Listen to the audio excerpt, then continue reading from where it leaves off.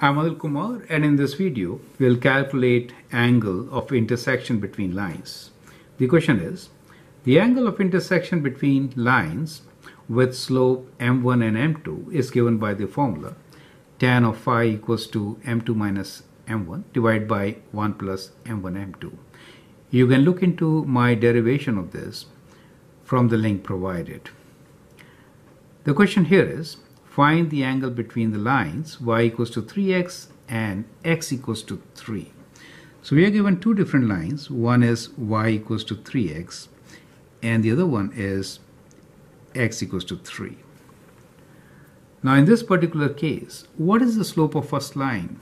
Let us say that slope of this line is equals to 3, right? It is in the slope intercept form. However, what is the slope of that line? This is a vertical line and the slope is undefined, right? So the idea here is that there could be times when you cannot really use this formula to find angle between the lines, right? So in that case, we'll use kind of logic, and that is, let me first sketch the lines. If I want to sketch x equals to 3, which is a vertical line kind of like this, right, with x-intercept of 3, right, so this is x-intercept of 3.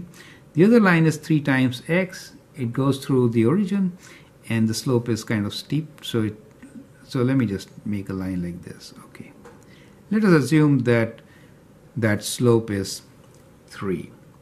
Now the question is, what is the angle between these two lines, right? What is the angle between these two lines?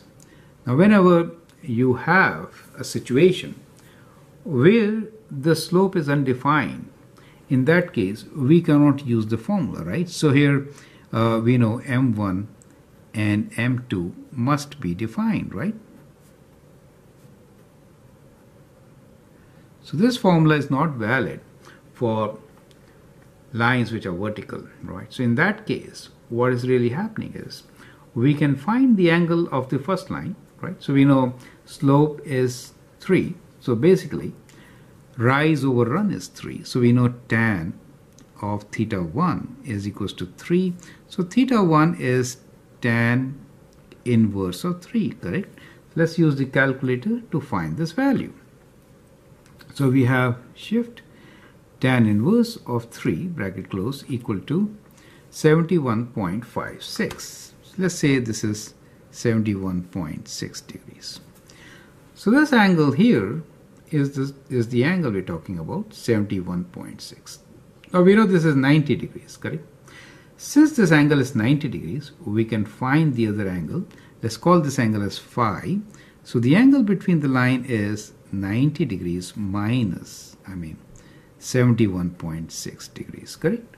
So we'll do that. So we have 90 take away 71.6, that gives you in decimals 18.4 degrees. So the idea here is, in case you have a vertical line, you should not be using this formula. You can actually find the complement of an angle which you have already done, right? So angle between these two lines will be 18.4 degrees, right? So normally when we say angle, we are normally finding the acute angle being measured counterclockwise. So that is this angle, okay?